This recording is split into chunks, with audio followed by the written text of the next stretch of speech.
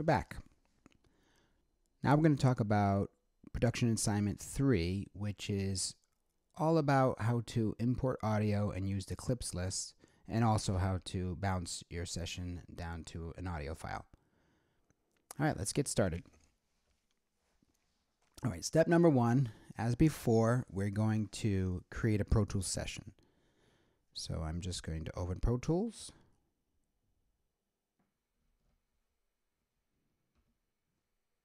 All right, here we are at the dashboard, and as before, we're going to create a new session, and we're going to stick to our naming convention here, our naming method. We're going to say PA3 for production assignment 3, and our last name. Okay, so my last name's Natter. All right, and again, I'll just keep saying this. I'm making note, the sample rate is 48 kilohertz. The bit depth is 24 bit. I see that my location for my session folder is on my desktop, although I could hit this location button to place it somewhere else. Okay, I'm going to hit create. Okay, so we just took care of step number 1, step number 2, and step number 3. Now we're going to add a click track to our session, as we did in our last assignment.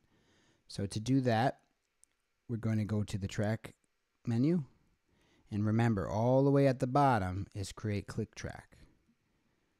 Okay, and you'll see that Pro Tools just drops the click track right into the session.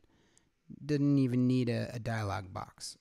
I will hit Command equals, and you'll see, here it is in the mix view, and the plugin that automatically gets inserted is the click plugin.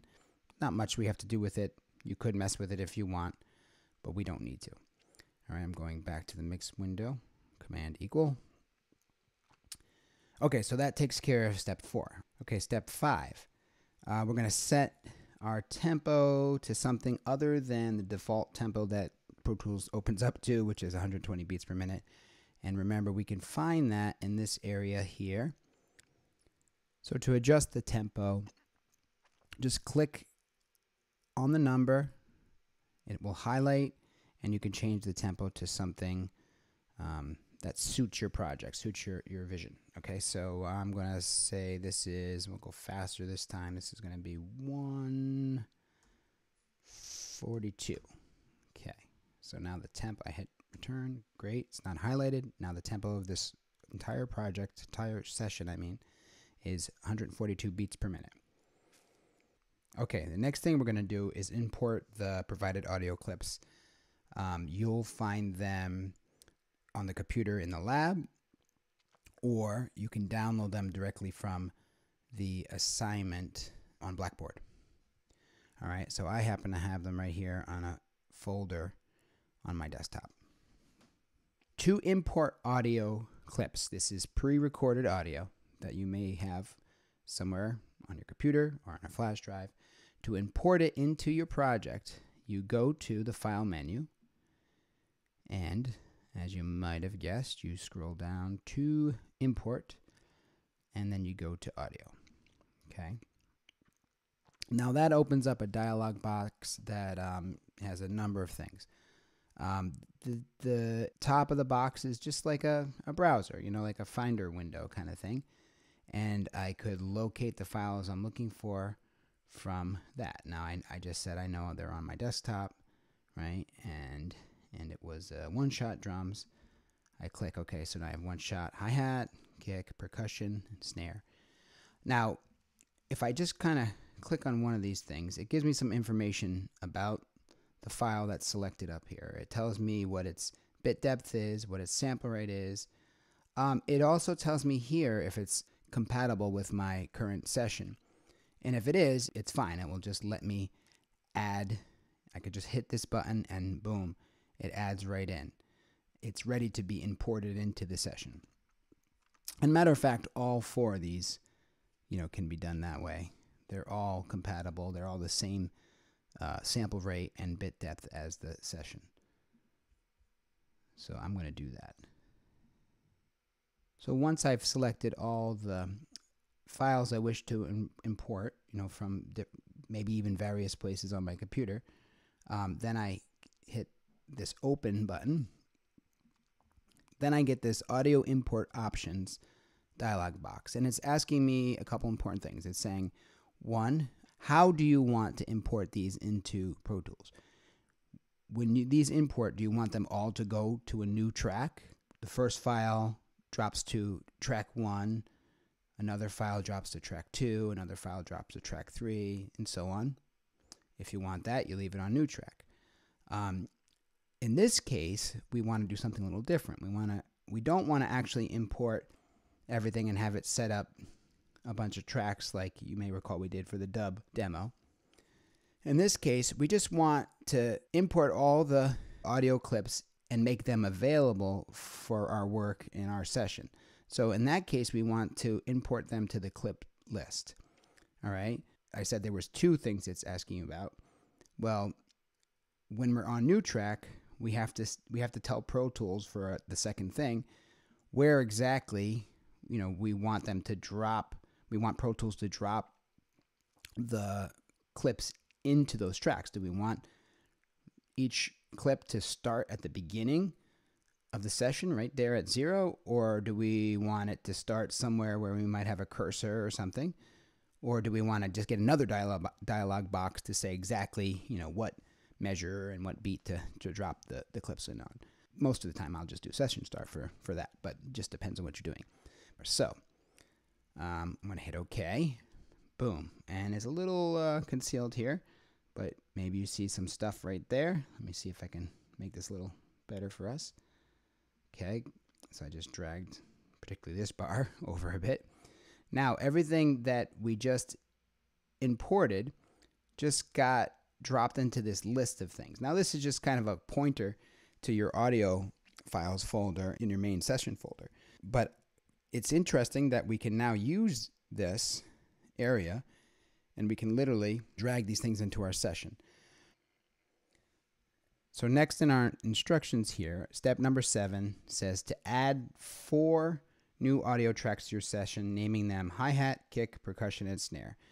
There's a number of ways that you can go about doing this. Let's do this using the track menu, hitting new.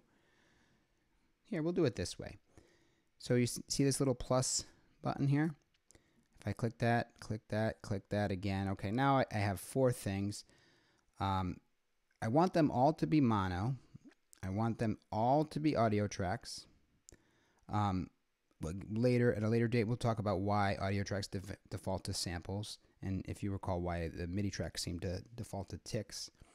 But now I'm going to actually name them over here. Each of these tracks, I'm going to name them when I want to name them. So step number 7 says to name each of the tracks hi-hat, kick, percussion, and snare. So let's do that. We'll name the first one hi-hat.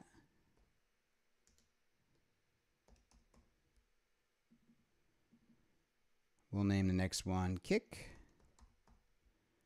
We'll name the next one perk for percussion. And we'll name the next one snare. Now in one dialog box, we were able to create 4 new tracks in one shot. So to finish that, we just hit the create button. And the 4 tracks are now created. Now, this happens, sometimes see how this is highlighted, highlighted, highlighted, highlighted. When multiple tracks are highlighted like this, one thing you can do is hold down the Option key while you click, and that unselects them all. All right, so holding down Option and clicking on a track will select everything, but in reverse, while everything's selected, if you hold down Option and click on it, everything will be deselected. Okay, so everything of the same type will be selected. That's basically what Option does in Pro Tools. Okay, so now we have the 4 tracks. Okay, step number 8 says drag the clips from the clips menu to the respective tracks. Okay, easy peasy. I want to be here in my edit window. This is the window to do this kind of thing in. All right, so I'm going to take my hi-hat clip over here, select it, and I'm going to drag it right onto that. Okay, now that looks like, did I do it or not do it? It's the tiniest little sliver. So I'm going to use this zoom button over here to zoom in. horizontal zoom in, whereas this is horizontal zoom out. Ah, there we go. That's a little nicer. Now it looks like I actually did something. Okay. Then I'm going to take this one shot kick and drag that to into this as well. Okay, great. And I'm going to take one shot percussion, drag it to the percussion track. And I'm going to take the one shot snare. Of course, it says one shot snare 1. Interesting. And then drag that to the snare tracks. Okay. Okay, so the next step says organize the clips into a rhythm, and it's optional. Of course, you know, I'm sure you'll have some fun doing it if you give it a shot. One thing I'm going to do before that is just looks odd to me.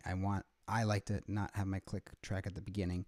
To move any track around, you just kind of click on its name area and then just literally drag it somewhere, and you'll see some like yellow lights highlighting where it will be dropped. So I'm going to drag it all the way to the bottom. Great. I like that better. The click track is sort of out of the way. It's kind of like I don't really need to do anything with the click track except for maybe like mute it or unmute it. Okay, so now we have everything here. So if I were to click this button to return to 0 and hit play, we'll probably hear all 4 of these sounds at once since they're all lined up right on top of each other. Let's see. So we did. That's not a very exciting rhythm, so we'll do something with it. We'll mix it up a little bit. We won't go too crazy though. All right, here's something that's important to mention before we go on and move these clips around. It's the rulers up top. So you'll notice that we have a whole bunch of things here that would be called rulers. And the top one is bars and beats. Then we got minutes and seconds. And then we got tempo and we got markers. And you may have some of these shut off from using Pro Tools previously and, you know, doing different things with it. Now the one that we're going to be concerned with here is bars and beats. And it's hard to see, but right now minutes and seconds is actually selected. And you might notice like how these vertical lines sort of coincide with that minutes and seconds ruler. Now I want to click on bars and beats and make sure that these vertical lines coincide with my bars and beats ruler. And now you can also see that we have measure 1, beat 1, measure 1, beat 2, measure 1, beat 3, measure 1, beat 4. Then we're in measure 2, measure 2, beat 1, measure 2, beat 2, measure 2, beat 3, measure 2, beat 4, etc. and going on. Okay. So this is called the grid, and right now the grid is zoomed into beats, which is actually probably just fine for what we're doing at this moment. Okay, so these 4 options here, they are the Pro Tools edit modes, and each one of them will allow you to work differently with these clips when you slide them around and splice them and edit them in different ways. So right now what we're going to do is we're going to click on grid mode, and basically when I move things around, that will make it so things can only snap, only line up to these grid markers or these, you know, these points on the grid. So in other words, in this case, since the grid is zoomed in to 4 beats per measure, when I shift things around, things will have to snap to one of those 4 beats, okay? So let's see. I'm going to take my, where am I here? I'm going to take my kick, and I'll just leave the kick there. And I'm going to take the snare, I'm going to shift it over, and it just, I can't put it between beat 1 and beat 2. It can either just be on beat 1, beat 2, beat 3, beat 4, right? I'm going to put it on beat 2, okay? So I have a kick on beat 1, a snare on beat 2. I'll put, this is not going to be the greatest rhythm here, but I'll put a percussion hit on beat 3, and I'll put a hi-hat hit on beat 4. Okay, so now everything is kind of occupying different beats. Now exactly the order that you do this is totally up to you. Like a drummer, I like to have my kick and snare on the bottom. I like to have kick, snare, and then hi-hat, and then, you know, some other things. Okay. So I'm just literally dragging like I was doing before to line this up the way that makes sense to me, although I'm having a hard time dragging. There we go. All right, so kick, snare, hi-hat, percussion. All right, now I'm going to, beat 1, I got a kick. Beat 2, I got a snare. Beat 3, I got 1 hit of percussion. Beat 4, I got the hi-hat. Now, if I make sure this is at 0, boom, hit play, we should hear 4 beats in time, by the way, with our tempo. And as long as the click track is not muted, right, that's it being muted. This is it unmuted. And as long as this right here is blue, or, you know, or toggled on, which is the metronome, see, as long as the metronome is on, oops, I just sort of double clicked it, so I got my metronome dialog box, but I don't want to change anything in it at the moment. As long as the metronome is toggled on, like that, highlighted blue, and the click track is not muted, like this, there's it muted, there's it not muted, I should hear the click when I hit play. Okay, so I'm going to hit play. Let's see what we got. All right, there's my 4 hit. Okay, so, I mean, that wasn't the most exciting rhythm ever, so, I mean, I can work on that a little bit more. One thing I'll do is I'll just put a kick drum on all 4 beats. Okay, now here's how I'm going to do that. I'm going to hold down the Option key while I click and drag, and what that does is it creates a duplicate. And because I'm in grid mode, I can only release this duplicate on one of the beats, okay? So I'm going to release this one in beat 2. And I'm going to click on this one, hit Option, drag that over to beat 3. Click on the next one, hold down Option, and drag over to beat 4. And now I have four bass drum hits here. Okay, so now I'm going to make my snare go on beat 2 and beat 4. Okay. So this snare is already on beat 2, so I'm going to hit the Option key, and I'm going to drag over to beat 4. Cool. Now, for the percussion, I will put this on beat 4, just that one hit on beat 4. And for the hi-hat, I actually want to put it in between the beats. So I can't do that right now because it's set to snap to the grid, and the grid is only set to show the beats.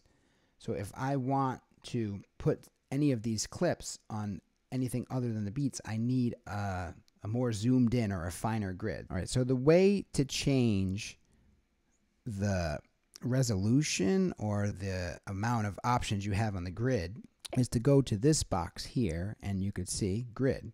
And by the way, you could toggle the grid on and off by highlighting the word grid, or making sure it's highlighted. But to change what we're seeing, you click on the note, okay? And right now you see a picture of a quarter note. So that's what 1 beat is in 4/4 time. It's the time of a quarter note. If I click on that, I can actually change. And I want to just zoom in a little bit. I want more options. So I'm going to click on the next shorter amount of time, an 1/8 note. So instead of having 4 options or 4 places I can drop things into on the grid, I'll now have 8 places I can drop things into on the grid. There's 1, 2, 3, 4, 5, 6, 7, 8 before we get to measure 2. Now that's good. I now want to take my hi-hat, and again I'm going to hit Option, and I'm going to drag some more over. So this is going to be in between beat 1 and beat 2. I'm going to keep that going. Hold down Option, drag this over so it's in between beat 2 and beat 3. Hold down Option, drag this over so it's in between beat 3 and beat 4. And then I'm going to grab this one on beat 3 and hold down Option. I'm going to click on it, hold down Option while I drag it in between beat 4 and beat 1 of the next measure. Okay. Now, again, I just wanted to have my percussion on beat 4 here, just for a little change up at the end of the measure. And now we got something. Okay, this should play just fine. Okay, so I'm going to hit return to 0, hit play. Cool, that worked. Now, I don't really love how these clips have gone past the beginning of measure 2. And I could just fix that pretty easily just by using one of these tools here called the trim tool. Okay, so I mean, these are a whole bunch of tools. We'll talk a lot more about these things. But the three main ones, super useful, are called the grabber tool, which just allows you to select things and then you maybe shift it while you're grabbing it. The selector tool, which allows you to sort of like move your cursor over things and select them. Okay. I could select the whole area of things. Even if there's nothing there, I could still select an area. And then you have this trim tool, which allows you to move to the edge of a clip and trim it, right? In this case, I want it to be right at the beginning of 2. And same thing with all these. I want to trim this back to the beginning of measure 2. Trim this back to the beginning of measure 2. Trim this back to the beginning of measure 2. So now, if I were to repeat this, this would actually just take up a measure and then there wouldn't be any overlap. Okay, now, I may, be a little not so happy about that ending abruptly, but we'll see. We'll see what that sounds like. So, let's hear it.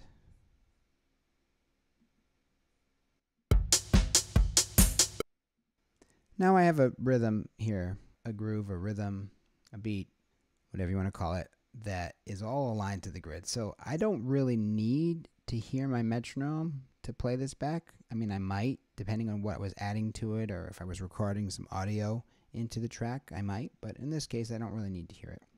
I'm going to mute that click track.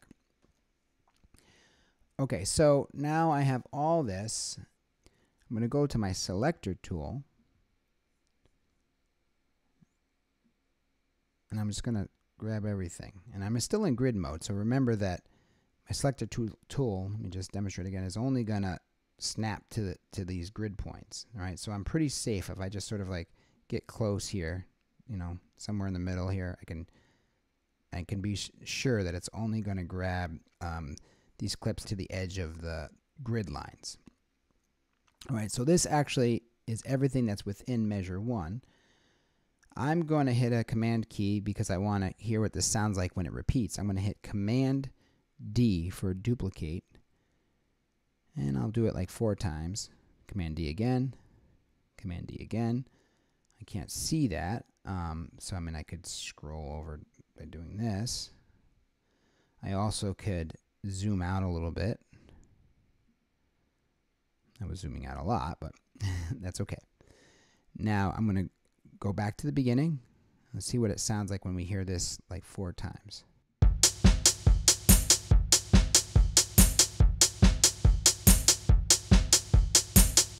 Okay, so now, we have a little bit of a beat.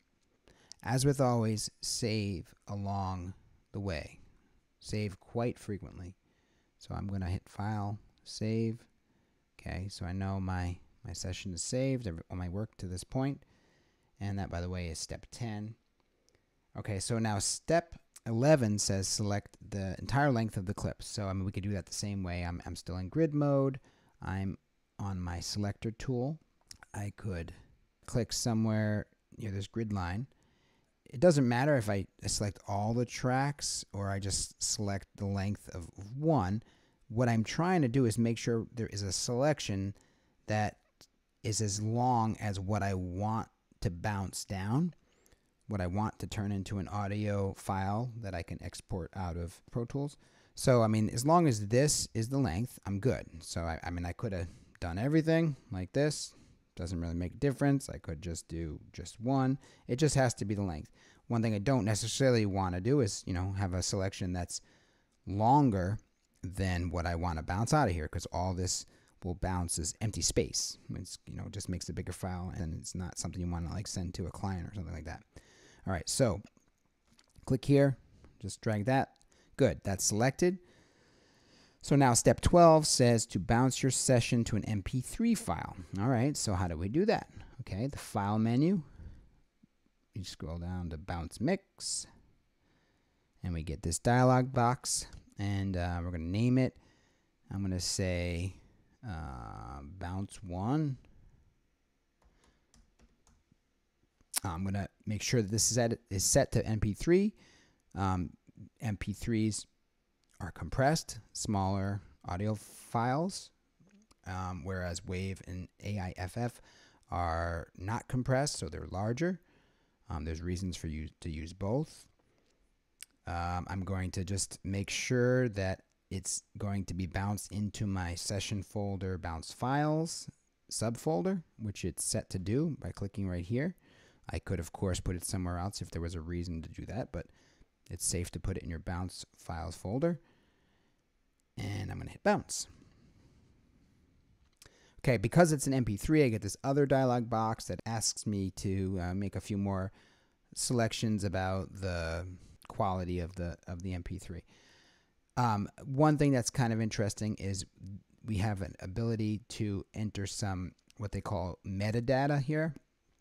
MP3 files can have some information sort of saved, or embedded into the file, like, these things, title, artist, album. Whereas you can't necessarily do that with a WAV file. And that's useful for certain kinds of things, like, sending music to a music supervisor or something like that when you're trying to get your stuff into a film or a TV show or something. All right, so I'm going to hit OK.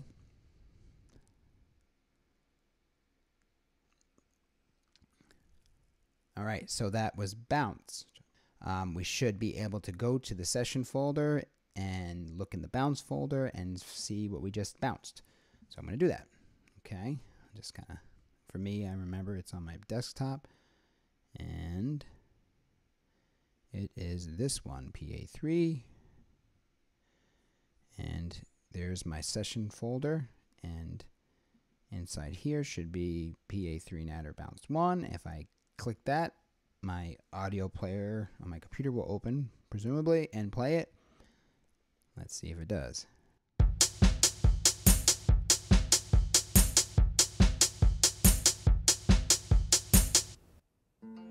Oops, it just went right into the next song. But it did not record any extra empty space, which is great. All right, so I'm going to close Apple Music. And that was step 12. And then step number 13 is taking some screenshots. Take a screenshot of your edit window. Okay. And step 14, take a screenshot of your bounced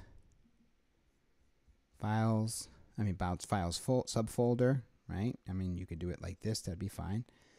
And then step 15, upload your screenshots and your bounced MP3 to Blackboard. Okay.